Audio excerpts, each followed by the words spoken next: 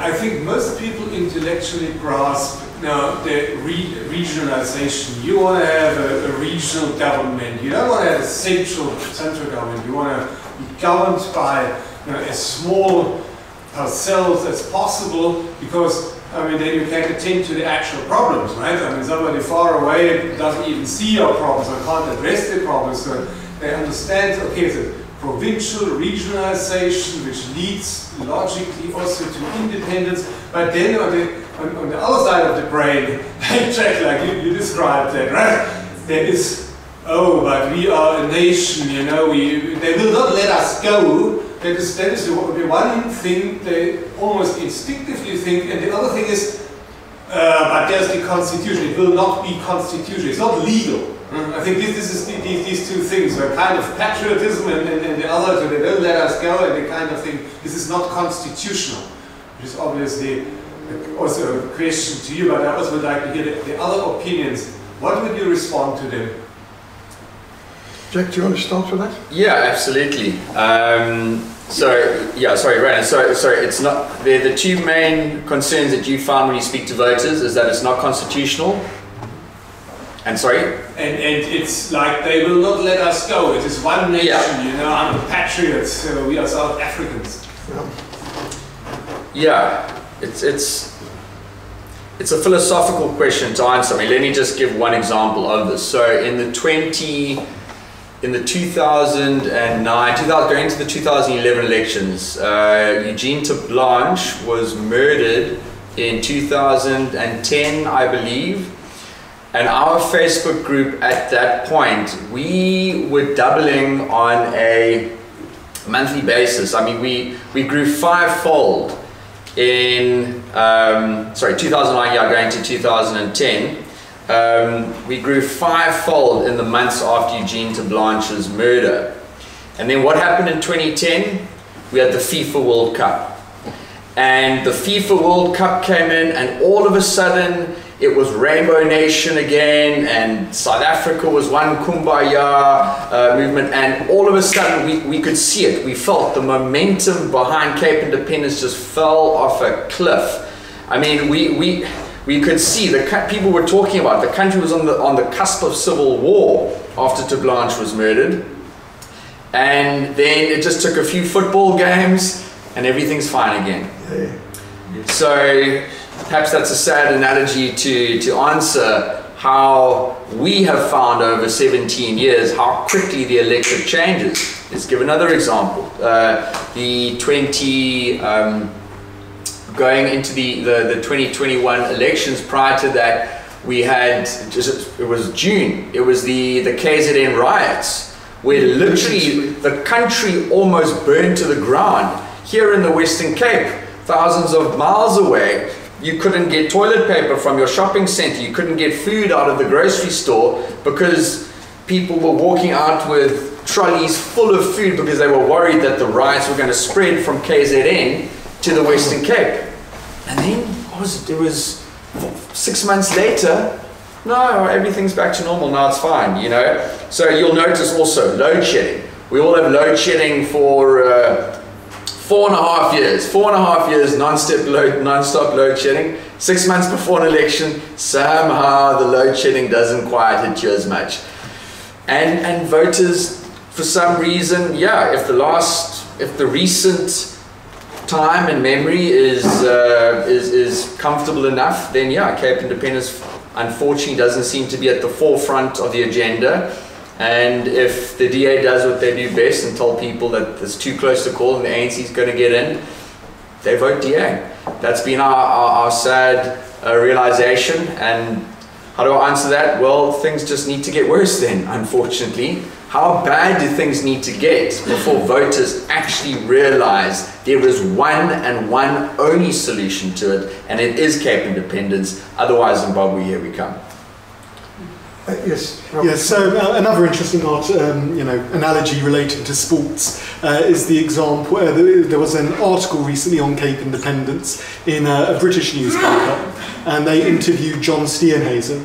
And the article ends with John Steenhuisen saying, "I would not want to lead an independent Cape because then I would not have the Springboks anymore. So, I mean, that's the shallow-mindedness of some of our leaders when it comes to this.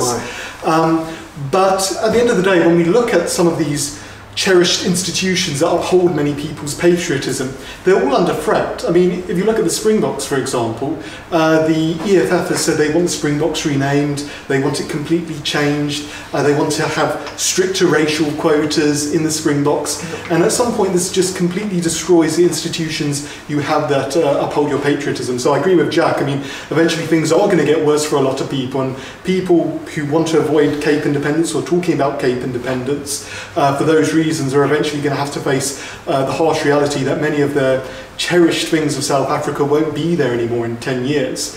Going on the point about Cape independence won't be possible because the national government won't allow it, or the constitution doesn't allow it. I don't think there's a single constitution in the world that actually gives you a explicit way of achieving independence. By its very nature, independence is not an issue of constitutional law, it's an issue of international law. Now, certainly, in order to call a referendum, you need to abide by the Constitution, but then in that regard we have the Constitution on our side, because it outlines the process that we need to call one. But when it comes to actually moving to being an independent state, it all depends on the international support you can muster from partners around the world, and ensuring that you have the will of the people on your side. If you have the will of the people on your side, then rulings in the Scottish and UK Supreme Courts, which form part of international law, found that in a democracy, if you have an independence referendum, you cannot ignore the will of the people. If you ignore the will of the people, then quite frankly, you're not a democracy anymore. A couple of issues, if I may respond. I've been using the example about nation building and the recipe for nation building in South Africa over many years. And I've said, and it remains true, the South African government and everybody's process after '94 for nation building failed. Why? Because the concept of nation building is built around sport. And it tries to create a feel-good feeling about sport. It started off in 1995 with the World Cup, when Mr. Mandela wore the number 6 jersey and everybody said it's fantastic. And how long did that last? A few weeks or a few months, and then it was over and done with. Then we had the World Cricket Cup a few years later, here in Cape Town. I think South Africa fell out in the quarterfinals and it didn't last so long, so the feeling wasn't too positive. Then correctly, the World Cup in 2010, it was magical. For a few months, the thieves even stopped stealing things. It was just perfect. Everything was beautiful. How long did that last? It didn't last.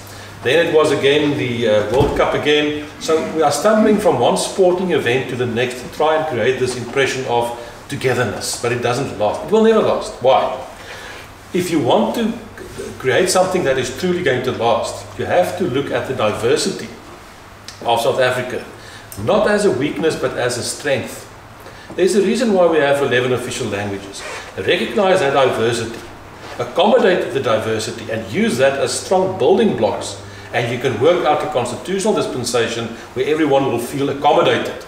And you don't have to have exactly the same level of self-determination. Some provinces may say, no, we don't want to have anything. I always say we will still be busy with the Western Cape and struggling to get what we want when KZN declares independence around the Zulu monarchy. It could happen overnight. So there are different permutations that can play out in that instance. If you talk about constitutions, one of the most beautiful examples of how it could be done is the Ethiopian constitution. Go and have a look at the Ethiopian constitution. It's a federal state, and it consists of the different states, and the states accommodate the different ethnic groups in Ethiopia.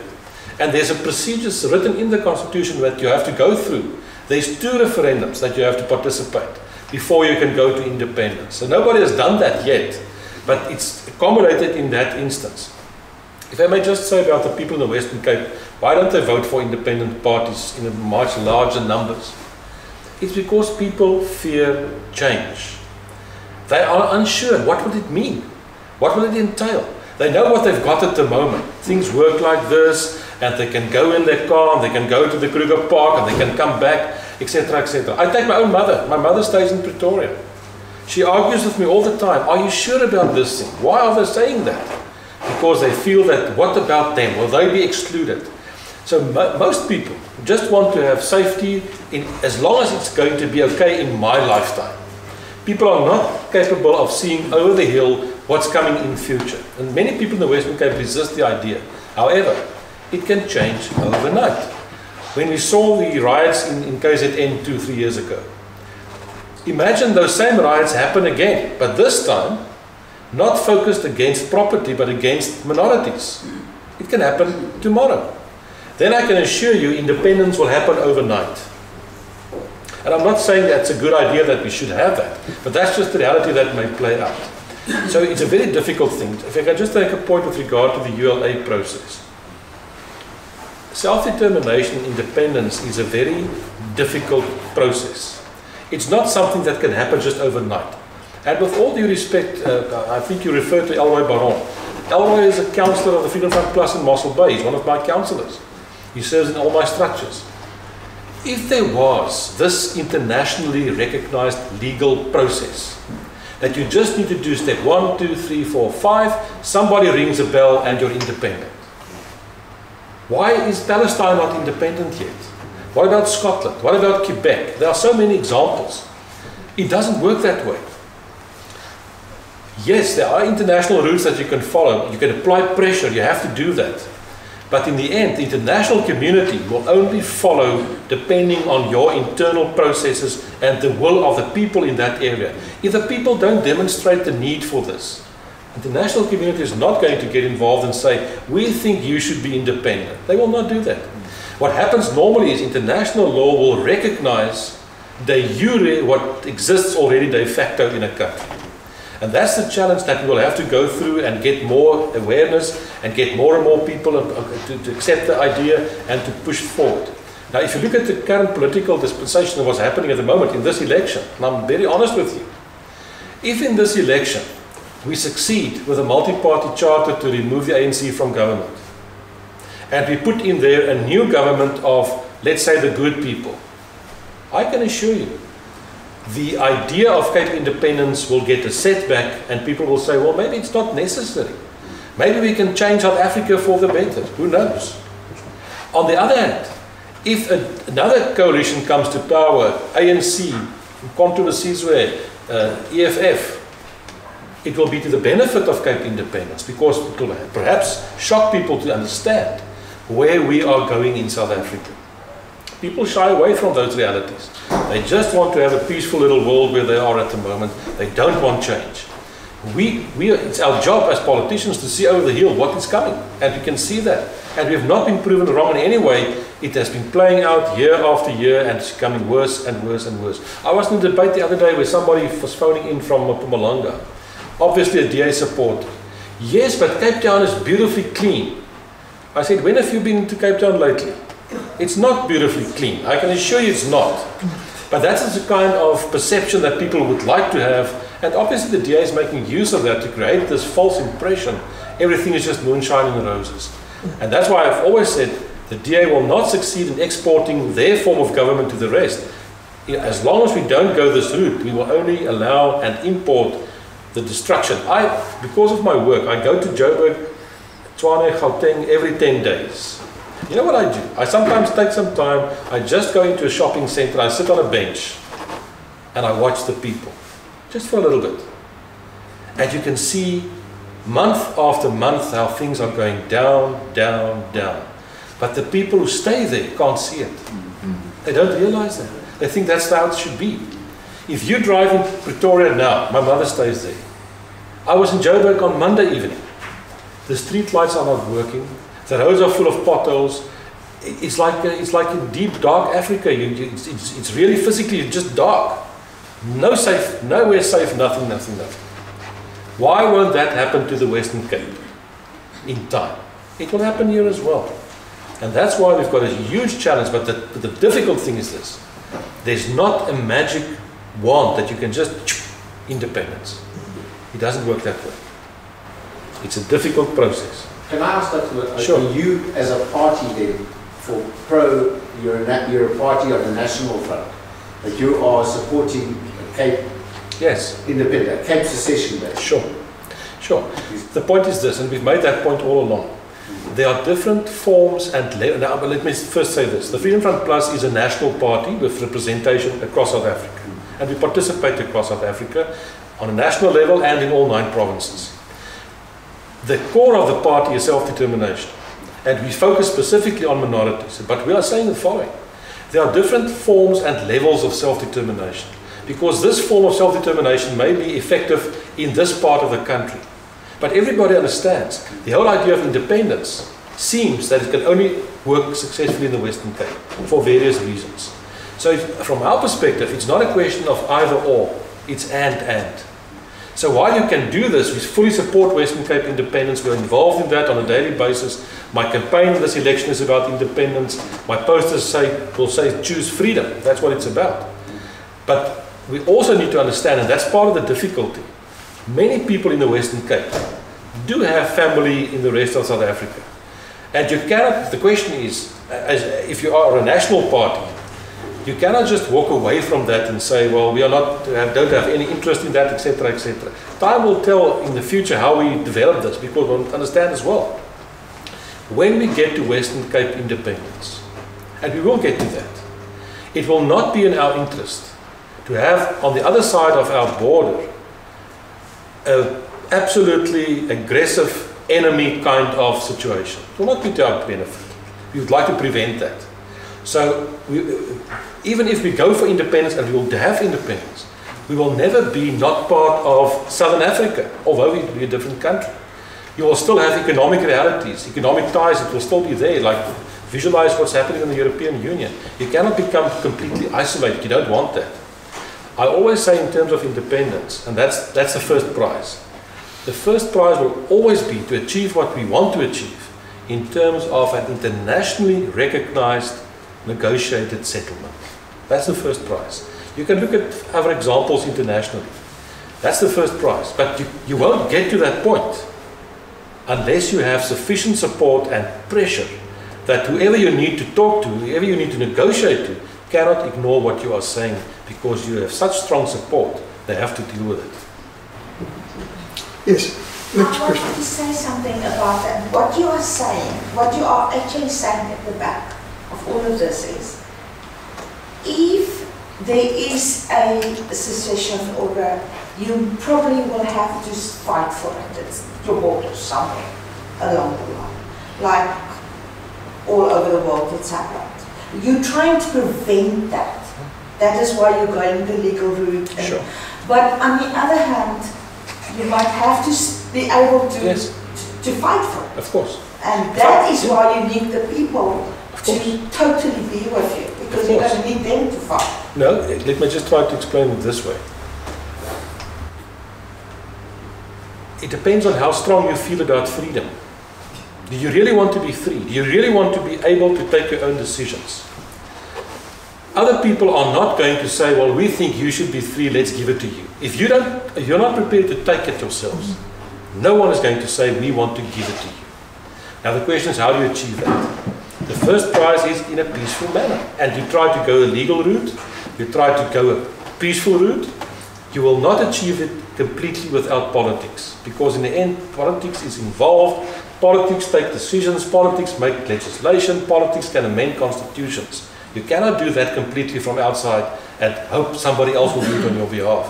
It's got to be political inside and outside. But let's say you come to, and that comes back to the question just now that said people are scared because they will not allow that. Yeah, of course they won't. So what? Why is it up to us to say we can't have it because they don't want to give it? Let me give you an example. In the 60s and 70s, the ANC wanted one person, one vote, black majority government. The National Party said, no, we're not going to allow that at that time. What did the ANC do? Did they say, well, they refuse it, so we give up on our ideal? No.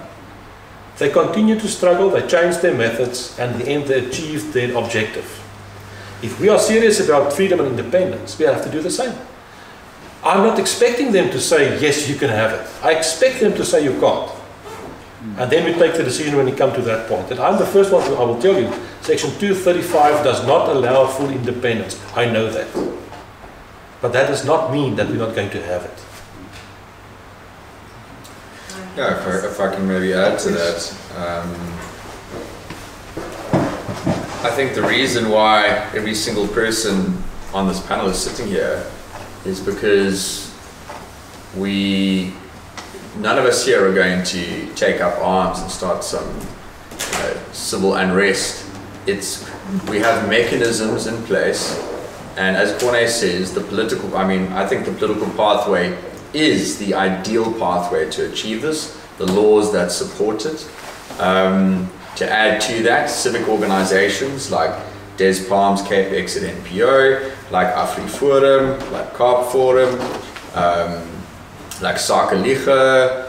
There are many, like OTA, the tax organization. There are many civic organizations that are actually building grassroots, decentralized frameworks that actually take the place of government, because government is failing to deliver those services. So you're finding outer in certain communities is saying, no, we're going to ring fence some resources that's not going to be paid in tax to the national government, and we're going to use that to fix potholes and things like that. And Reformation has done some fantastic work in a similar sense. So and that's a question that we've gotten for 2 decades now. It's always like, oh, the government won't allow it, it's going to be civil war. I really, if it's going to be civil war, then I'm quitting. That's not what we're here to do. I don't think any of us sitting here are trying to push for anything like that. I think people have an unreasonable and irrational fear of government, that the government's going to just come with helicopters or something and they're just going to arrest every single person that voted for a pro-Cape Independence Party and throw you in prison. It's just not going to happen. I mean, just to flesh it out a little bit more, we've had 2 incidences where the South African military have been used under ANC rule. The first was when they went into Lesotho, and the second was when they went into Zimbabwe. And I think Lesotho, they lasted just less than 24 hours. The police, the military there were looting the shops, and the South African military had to call the troops back. It was an absolute embarrassment. I don't feel like we need to talk about that, but if we want to talk about that, that's the reality. So there's not going to be any civil unrest, there's not going to be any conflict with the people of the Cape if the people, as Corne says, if you show to the government just how serious you are about Cape independence, not a single round will be fired. There will be no need for it. What will happen is we'll sit down in a room like this with the ANC leadership, with the EFF leadership, with the Mkhonto leadership, whoever it might be, whoever's running the national country at that time, and we'll go, listen guys, we got a referendum where we got 85–90% of Western Cape voters who voted in favor of this. It's not in your interest to oppose this. Now let's talk about how do we practically put this in place. This is the national debt for South Africa. How much debt does Azania take? How much debt does the Western Cape take? What resources are we going to share? There's electricity production in this part of the country. There's electricity production in that part of the country. We're going to sell it to you at a special rate, perhaps, whatever. There's thousands of things that would happen. It would be a negotiation, and as we've said for many years, as was repeated now, is that when we have Cape independence, you're not going to cut off the terrain of the Western Cape and float out into the ocean. The Eastern Cape, the Northern Cape, KwaZulu-Natal, all of these places are going to be our neighbors till the end of time, and we want to have good working relationships with them. And KwaZulu-Natal absolutely might get Cape independence before we do, and the rest of the country has got fantastic resources, and we've got fantastic resources, and there's no point in us not being fantastic trade partners and having good working relationships together. Can I ask, in terms of awareness, are you targeting specific areas only, or are you across the Western Cape creating awareness of your... Well, let me answer that. Strategy or marketing, is it across the board? Which areas are you focusing on? Let me answer that question in line with your question earlier about organizations not working together. This is where I have a slightly different view than perhaps was expressed earlier. I think it's fantastic that we have the ULA and CapeXit NPO and the Freedom Front and Referendum Party and whatever, all the different groups pushing from different angles with a slightly different flavor, whatever it might be. It's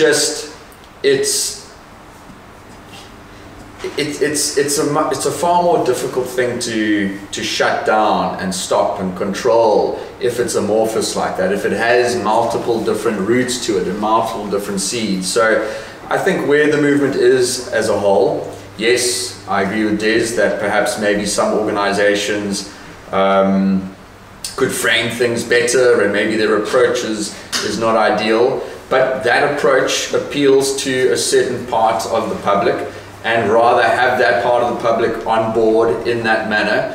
And the parties here, we appeal to a different part of the electorate because we have different characteristics to ourselves. So that's a positive. I don't think that's a negative. So who are we appealing to? Well, the Cape Independence Party, we have certain characteristics. We have a belief in what we think an independent Cape should look like. We believe in decentralization. We don't believe in overbearing central governments. You know, we have opinions on certain things. The Referendum Party is a lot more open to the DA and their policies, which we don't see eye to eye on. And the Freedom Front, obviously, as Corne said, they have both a national appeal as well as a provincial appeal. So everyone brings something different to the table, and I think that's the strength or the weakness. Des, would you like to add something to that? Sorry, Prof. Heiners, it's good to see you. Thank you. Same likewise. We've had many discussions in your house about this. About the fact of they won't allow it. I think a very big part, and that's what we're all busy with every day, is to educate people that it is their right, their humanitarian right under Articles 1 and 20, that they may strive for independence. We just look at it, and remember when I started off, I said I'm the only non-politician here. We tend to look at it differently. We tend to play the what-if scenario from CapeXit side. So we have advisory panels on education, on health, on social economic, on everything. Because our what-if is, what if we get to the point where we walk out of this relationship with South Africa with nothing? And if we just look at the defense capability, that's something we look at.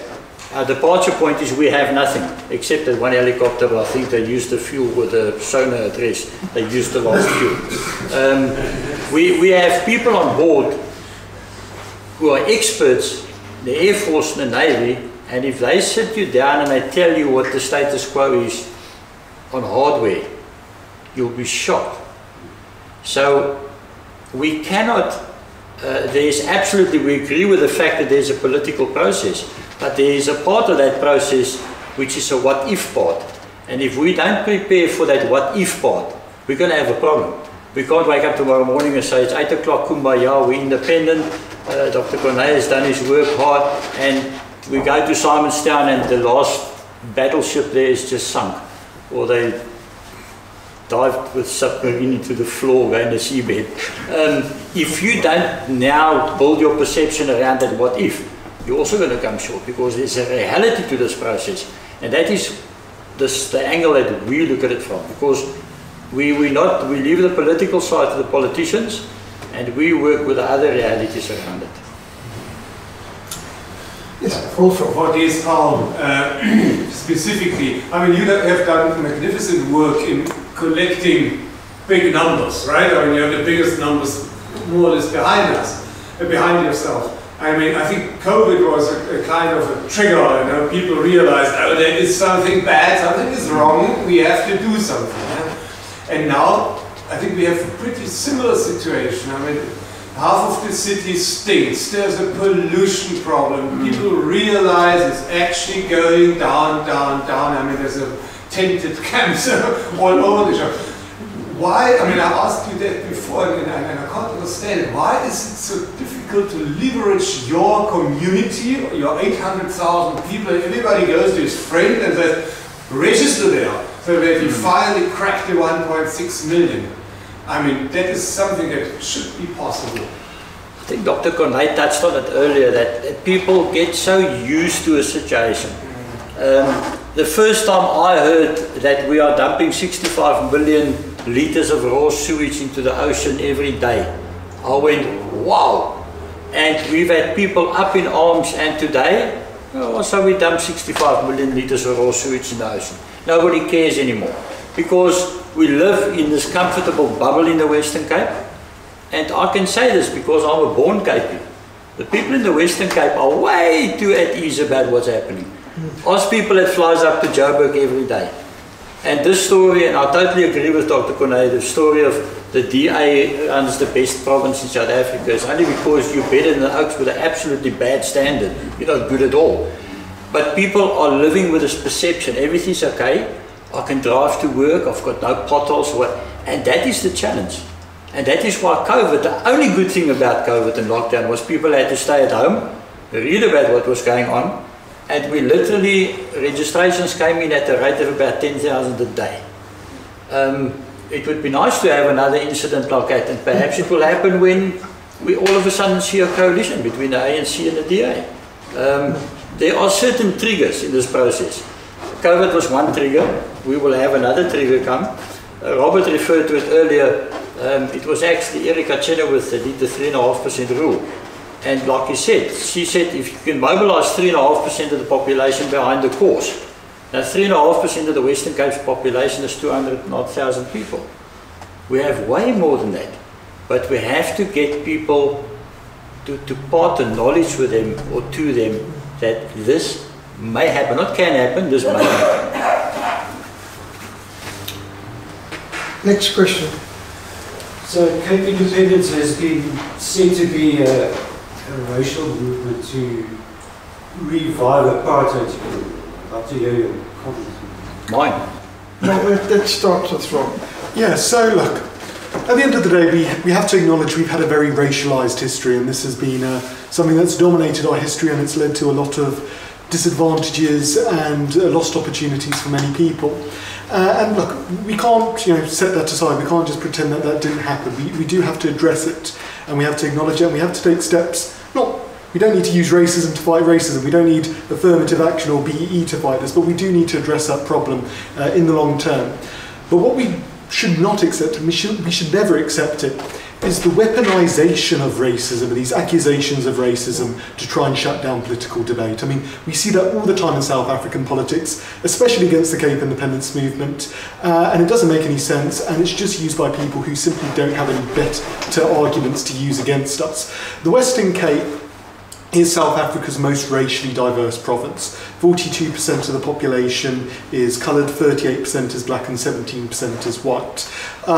So it's going to be a multiracial democracy where people from all walks of life will have a say in their future, and it will diverge from what we've seen in the rest of South Africa, and hopefully by testing out new opportunities and new policies, we can actually start dealing with many of the issues we see in society, like the massive racial inequalities that exist.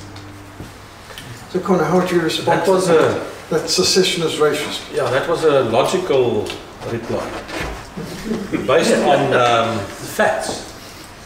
The question has got nothing to do with facts. I'm not saying your, I'm saying that kind of question. It's got nothing to do with facts. It's just a cry. If you stand for anything that they do not agree with, that's apartheid. If you stand for excellence in education, oh, that must be apartheid. So I don't take those kind of things really seriously, because unless you completely bow to what they say, you are pro-apartheid. It's nonsense. It's absolute nonsense. So, but you gave a correct factual reply, but the real reason behind that is an emotional kind of thing. If you do not support what we are trying to achieve, it must be apartheid, which is absolute rubbish. Historically, the term racist didn't exist prior to the 1920s. It was Leon Trotsky who coined the term to silence opponents of the Bolshevik Revolution. If you were against communism, you were a racist. So you had to be an anti-Semite if you were against communism, because there were Jews in the Bolshevik Party. So a racist stands for rather annoying communist-inspired silencing tactic. Des, did you want to add anything to that? Have you had to deal with accusations of racism for CapeXit? So we've been called racists and fault starters and brown shirts, and yes, we colluded with the CIA, and it's too many to mention. It's very simple. If you read what we say we want independence for the Western Cape for all who lives within. That in itself can't be racist.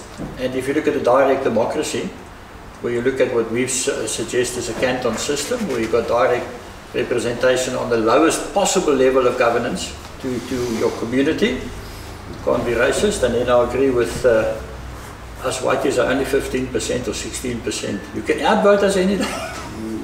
No, it's absolutely, it's the go-to. A go-to is racism, a go-to is Jan van Riebeeck, a go-to is colonialism, or another Orania, we've heard them all. If you oppose the National Party government, you're accused of being communist. If you oppose this government, you're called a racist. No. Unfortunately, the media defends them all the time, the government as well. Jack, would you add anything to that?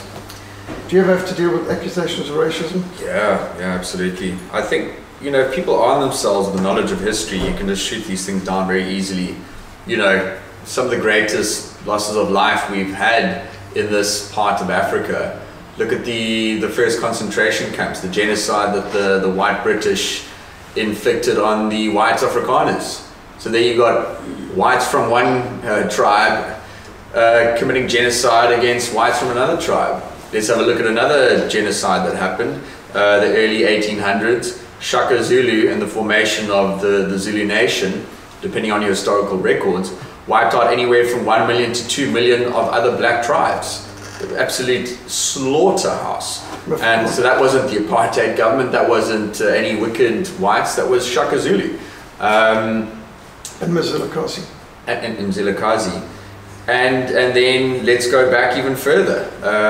You know, let's go back to 2, 3, 4, 5,000 years ago when the Khoisan were the predominant tribe, all the way up to Central Africa, and then in the Bantu migrations, the Bantu tribes, the Ngunis, and the Bantus wiped out the Khoisan, and pretty much the only part of Southern Africa where you still had the Khoi in the sand was what today is the Cape. And in fact, that's why we also don't buy the racist arguments that the ANC throws out. History can start in 1948. History goes back to the beginning of time. And here in the Cape, we're an amazing example of, as Rob said, the majority population in the Cape is the coloured population. And how did that happen? Well, that's almost 350 to 400 years of Khoisan and Malay and Indonesian and Boer and French and English all intermarrying, and what's this language called Afrikaans? You know, I love this word pisang. Pisang is actually an Indonesian word, you know, for a banana, and you've got all these interesting terms which form, you know, die Kaapse-taal and the Kaapse cultuur. And I think it's something that when we look at history with open eyes, and we see it for what it is, and we cut away the true racists in all of this are the ANC and the EFF and anyone that complies with this agenda. If we were left to our own devices, we'd be just fine.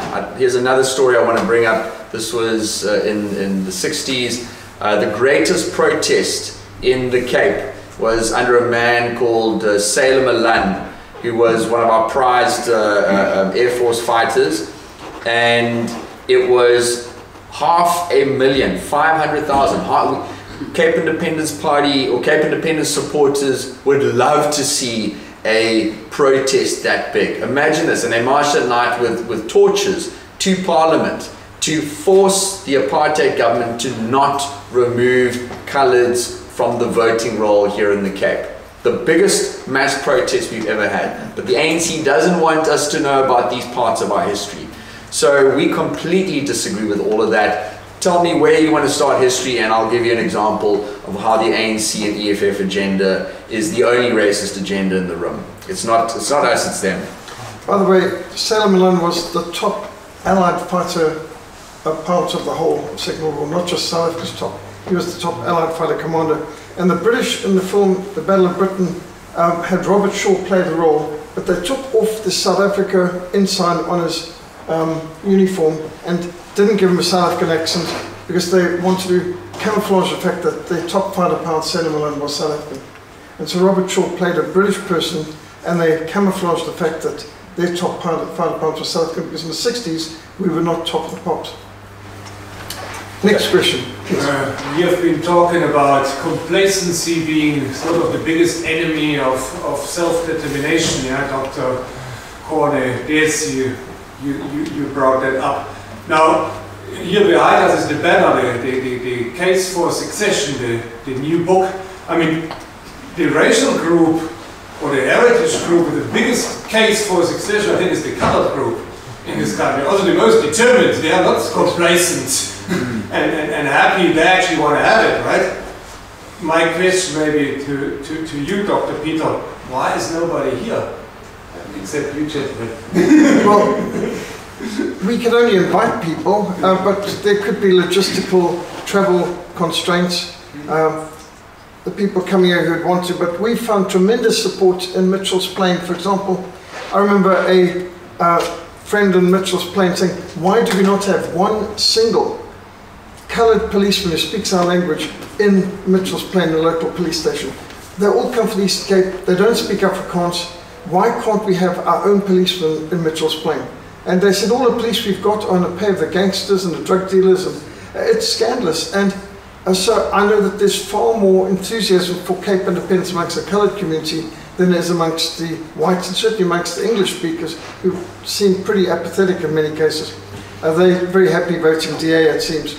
But yes, I don't see how it's racial. In fact, I seem to remember there's at one point you're accused of being a bunch of white Afrikaners, and then you're accused of being a bunch of coloureds. That CapeXit was just a coloured movement. And so it's interesting how you move from you're a bunch of racist whites to, well, you just represent the coloureds. And I think you get buttonholed over and over by these characters. But yes, I'm sure you found some of your best rallies have actually been in coloured communities. Absolutely, yeah. We've had huge rallies. I mean, 2009 we had to honour the end of slavery. We marched from Boerkaap down through to Parliament, and yeah, we've had throughout the year fantastic involvement from all parts of the Cape. And as Peter said, there's an anger, there's a strong anger in the coloured community, far more than you see, especially, as Peter says, in the English-speaking white community. The white English-speaking community is the most complacent community, hands down, and the Cape white English-speaking community I mean, they're just really, I'm embarrassed to be part of it, but anyway, it's one of the voting groups that is just very content to not see things, very happy with the status quo. We certainly aren't happy with the status quo, and we see that coloureds are very much not happy with the status quo. And as Peter says, because in Mitchell's Plain and many parts of the Cape Flats, you've got schools in which children are not being taught in their mother tongue, the hospitals in which they have life-threatening emergencies, they come in and there's doctors there who can't speak their language. You've got an active crime situation that's breaking out, they're going to the police station, and you've got a police general there that's been brought in from another part of South Africa because they're trying to meet a quota system. So when there's life and death issues, and then obviously a phrase that we've heard a lot through the last 2 decades is that many coloured communities will say, ons is tweede klas burgers onder apartheid and ons is nou derde klas burgers. And this is the truth. Yeah. It's a terrible situation to be in.